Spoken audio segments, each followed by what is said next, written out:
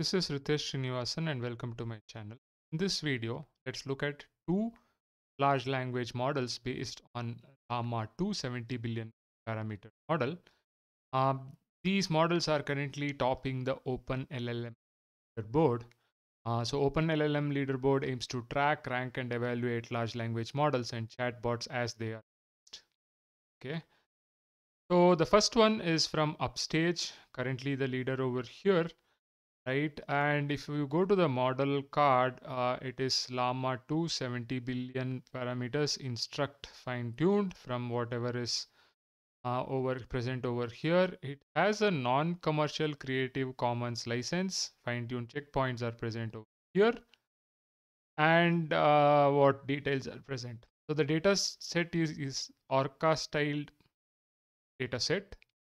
Okay, and the prompt template is this system user assistant, where we put our user query. And this is tested on an A108 graphics card. It can handle up to 10K plus input tokens, and they have code over here. Okay. Are there any further details over here? That's what you see. The evaluation results. Actually, clone this repository for the evaluation bit. And yeah, not much details are given on the data set or anything. Okay. So this is one model which you can try it out, but yeah, it has a non-commercial Creative Commons license. Okay. The other one is from Stability AI. It is called as Stable Beluga 2. It is also a Llama 2 70 billion model fine-tuned on an Orca-styled dataset. They've given the code over here. What is the license? Any details are present here. This is Stable Beluga non-commercial community license. Again, looks like this. And this is developed by Stability AI. And what they say is that it is also trained on an internal Orca style dataset. Okay, right. And what else do they say here? So this has a blog over here, right? From Stability AI. They say talk about Stable Beluga 1 and Stable Beluga 2. Stable Beluga 1 is trained on the original Llama 65 billion foundation model, whereas Stable Beluga 2 leverages the Llama 2 70 billion foundation to achieve industry leading performance. Both are for research experiments released to foster open research under a non-commercial license. Okay. And they are trying to see that the model remains polite and harmless. So they are also making use of this Orca style dataset, and they have used just 10% of the dataset size compared to the original Orca paper. Now, what is this Orca style dataset? The Orca style dataset is about making use of Chat GPT as a teaching assistant and creating your data, right? So that is what is the original Orca style.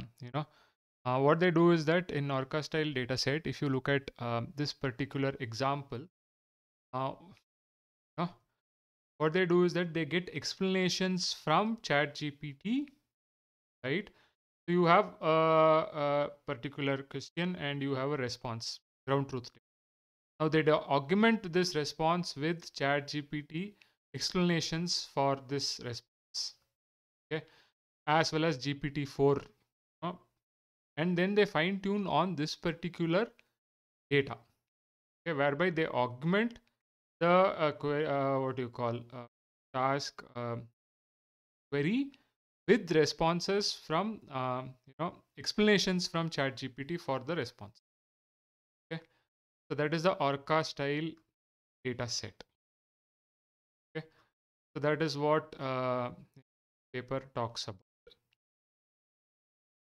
Right. So this is an interesting paper. I have made a video on this paper as well. Of this video, check it out. So the idea over here is that learning from complex explanation traces of GPT. call it as. Okay, so this Orca learns from rich signals from GPT-4, including explanation traces, by-step thought process, complexity.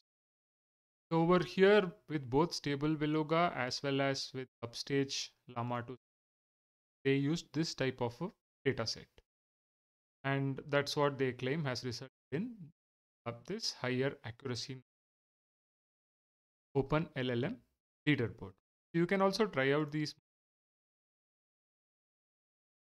code present here. Probably you require an graphics cards to run to load it in.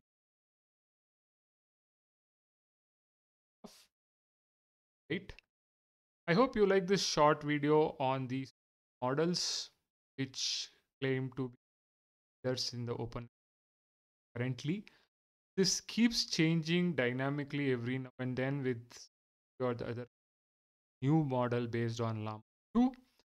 How much this is practically useful in terms of your tasks is experiment with and see, right? And sometimes these licenses also are restricted from a commercial purpose. But from a research purpose, you can try out these models and see if it can improve your tasks, fine tune these models and see if they work for your task. I hope you like this video. If you like the video, please like, share, subscribe to the channel. See you in another video.